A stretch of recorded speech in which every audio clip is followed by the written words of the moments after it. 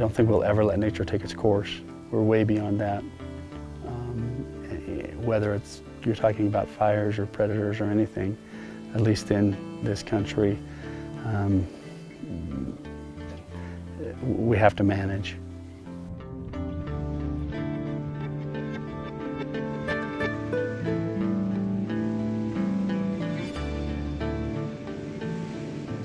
So in the mountain brush, what I really like about mountain brush is its diversity. And when it's really functioning, you don't just have one species. You have pockets of things that our serviceberry and the oaks. So this was a lightning strike? It was a lightning strike. Happened a few weeks ago. So a few weeks ago.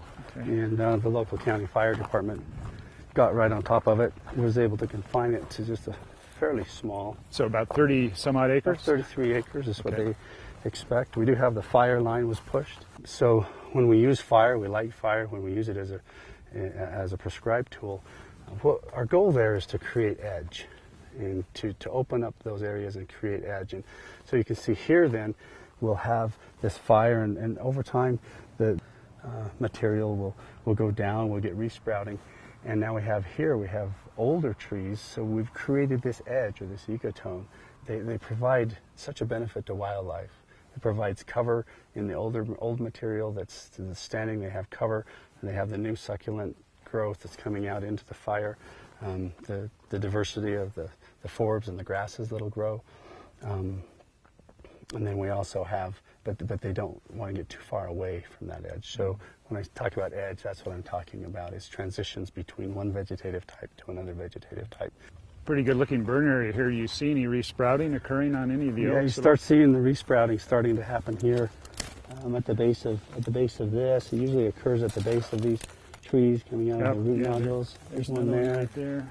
You see a few. There's some inside there. Yeah. And they're starting to come up, and this has only been a few weeks, and we're already starting to see this regeneration of the oak. It happens very fast. It's very fire adapted.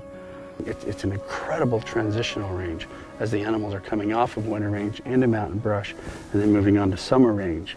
And the inverse is true as well. It's also critically important to us as the animals are coming out of the higher elevations through the mountain brush, transitioning back onto winter range.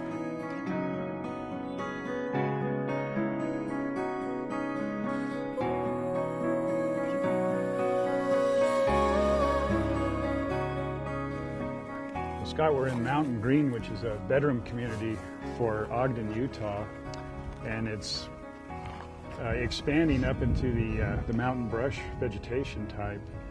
And so we're looking at the issue of the urban-wildland interface here. So one of the issues, obviously, is what's the impact then of these homes being developed in this Gamble Oak area in terms of wildlife habitat, wildlife movements, those kinds of things. This area here is pretty typical of some of the areas that we see, that a lot of urbanization happening.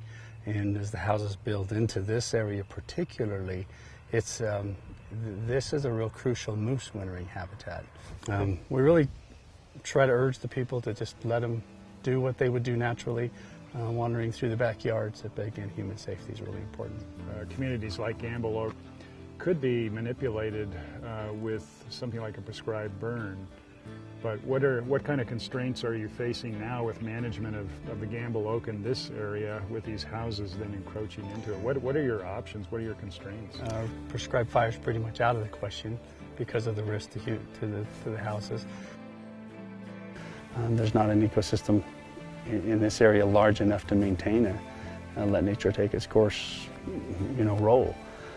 So we have to manage. If we can manage the best we know how, the best science we have, and we're working on projects in the mountain brush to try to get some of that mosaic, some of that diversity back into it.